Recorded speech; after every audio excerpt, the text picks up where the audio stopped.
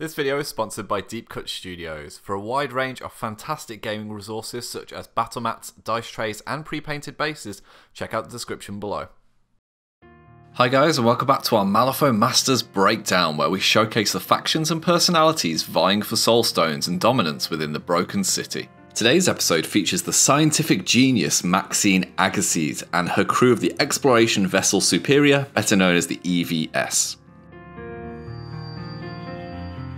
The EVS crew specialise on proper planning and execution, facilitated by being able to endure and hit reliably in key duels and flips during the game.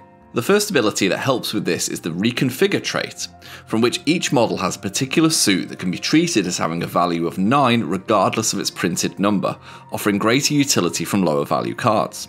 Secondly is the Deep Discovery once per activation ability, which allows an EVS model to cheat fate with the top non-joker of an opponent's discard pile in return for discarding a card from your own control hand. This can be used to make use of a high card your opponent has just used, or even a lower one that matches your Reconfigure suit. The crew also excels at having bespoke pieces to fit any role required on the battlefield, as one might expect from such an eclectic mix of researchers. Leading the EVS in their studies is their captain Maxine Agassiz, a toolbox master who can offset the discard of Deep Discovery with her captain of the Superior trait, which allows card draw whenever Reconfigure is used within 8 inches.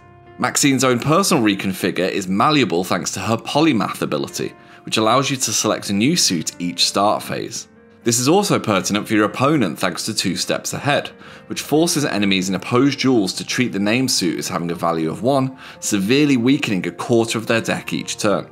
Maxine's main party trick is her impromptu invention, which allows her to bestow a condition of her choosing at a stat of 7, with 2 excellent triggers to increase the potency of the status when applied.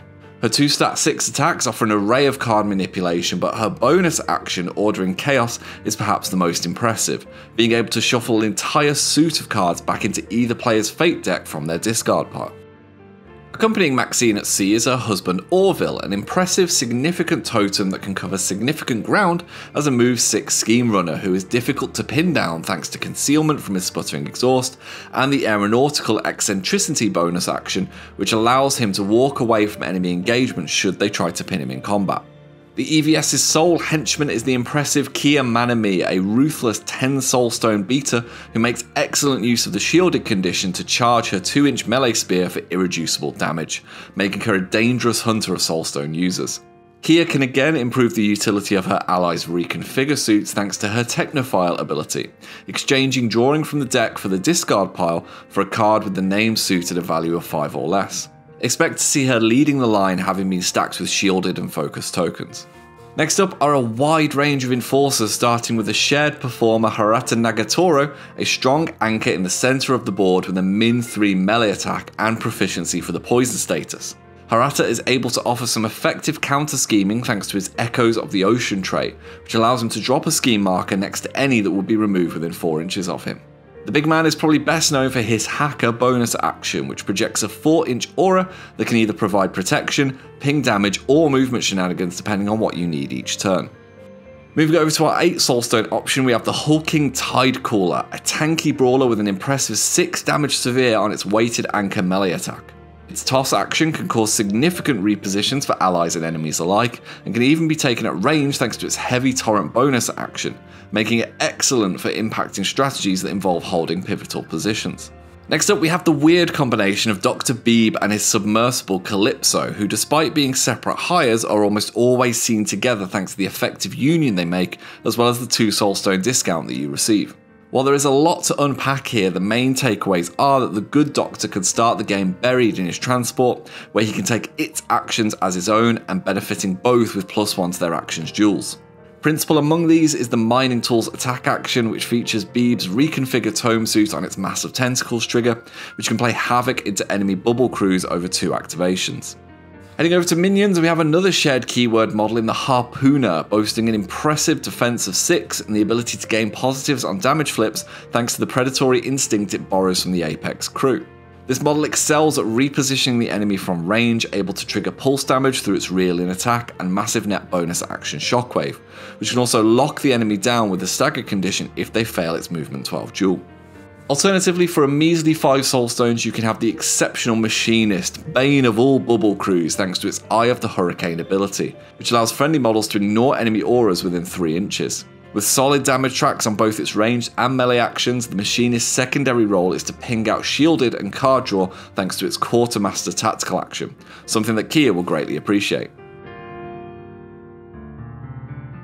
The EVS keyword is one of specialists whose reliability is unparalleled in Malifaux, allowing to cover a wide spectrum of strats and schemes to good effect. Reconfigure effectively bolsters a quarter of your Fate deck at any one time, meaning that cheating Fate in opposed duels is particularly potent when trading weak cards as Magic 9s. The crew also has considerable means of repositioning both themselves and enemies, creating isolated pockets where their high damage beaters can thin ranks at lower risk of counter-offences. Meanwhile, the same tactic can be used to spread your forces and secure key objectives in later turns once activation control has been guaranteed. Finally, thanks to the options available within the Explorer Society versatile pool, the EVS can be surprisingly tanky in a straight-up brawl, able to weather storms and come out on top, though it's better to keep a healer around just to make sure.